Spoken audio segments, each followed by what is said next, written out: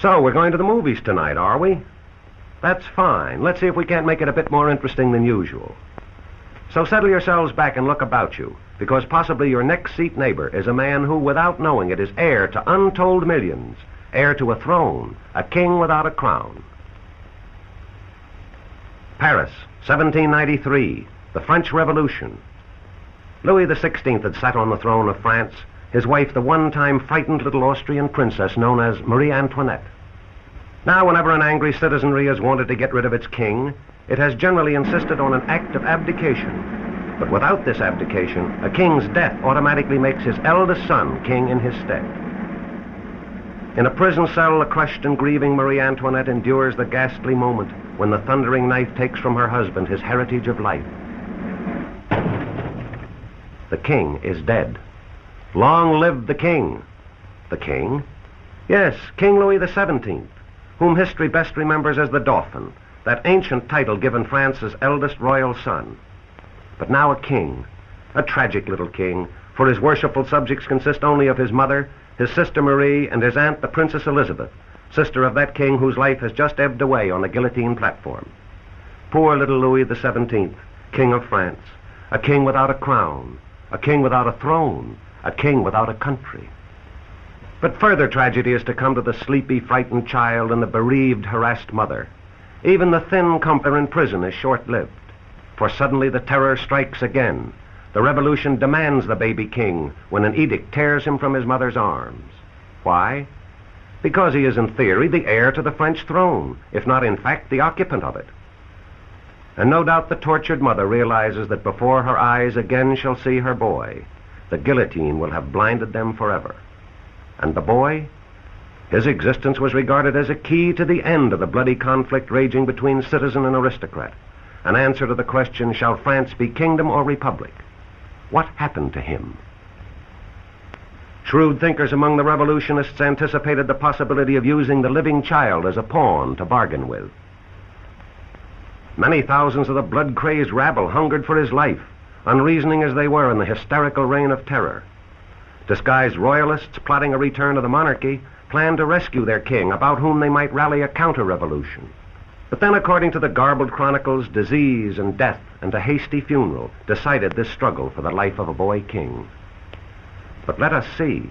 No historian is completely satisfied with the contradictory stories of the Dauphin's fate. What actually did happen?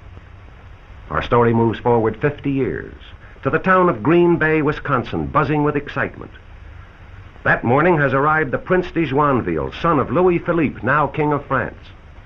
Buzzing excitement, then intense curiosity, for the prince has summoned Eleazar Williams, a missionary among the Indians, to a private interview at the village tavern.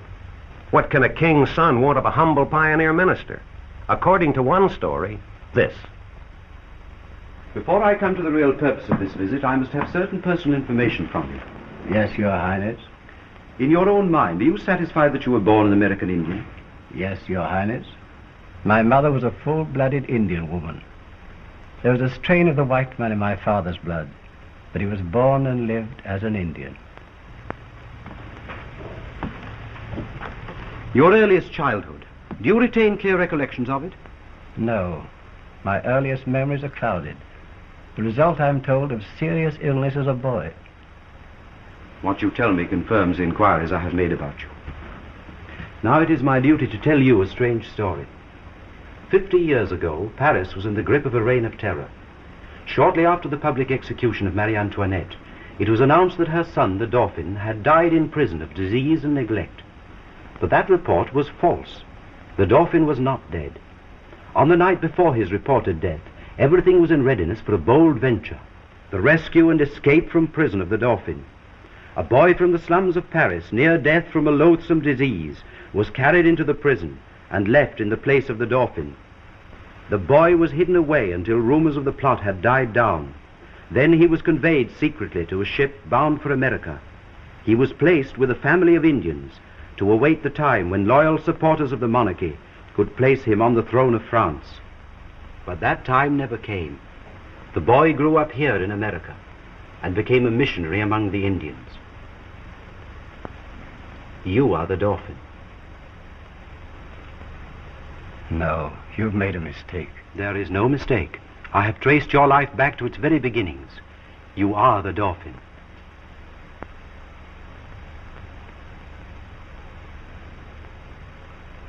Why have you come here? Today there are men who would once more plunge France into civil strife. They search for the Dauphin, to place him on the throne now held by my father.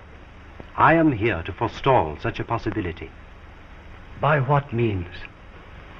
By your signature to this agreement of abdication, giving up your right and the right of your descendants to the throne of France.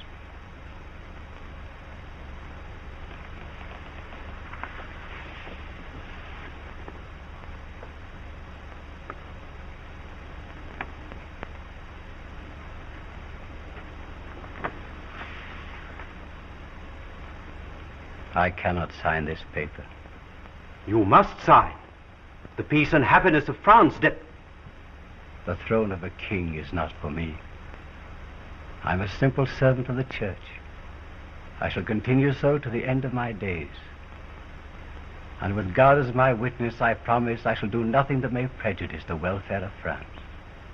I'm convinced we have nothing to fear from you, Reverend Sir.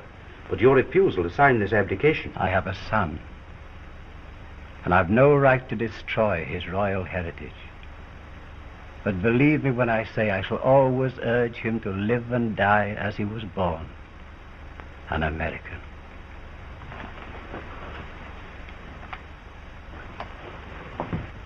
According to one story, I said.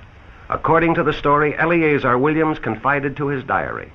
The story that was found and published, reaching 10 years later to France itself, where the Dauphin's little sister Marie, now the Duchess of Angoulême, lies grievously ill. Held to life itself by the slim thread of her hope that Eleazar Williams' story can be authenticated. To settle this, she has summoned the Prince de Joinville, a prince, you'll remember, whose father might be illegally wearing France's crown. Cousin, I have not long to live. You must give me Prince Williams, my brother, the Dauphin who was taken from the Temple prison 60 years ago. Madame, the story of Eleazar Williams is the invention of a disordered mind. He was well versed in the history of the region, and my sole object in meeting him was to obtain certain information concerning the early French settlers of the territory.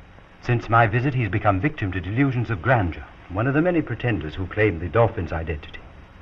But I've seen a picture of him. He bears the features of our family.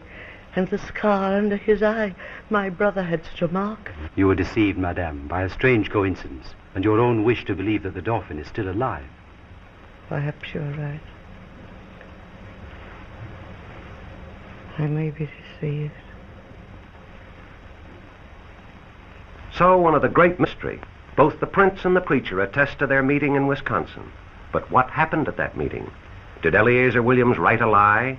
Or did the prince lie to the dying duchess?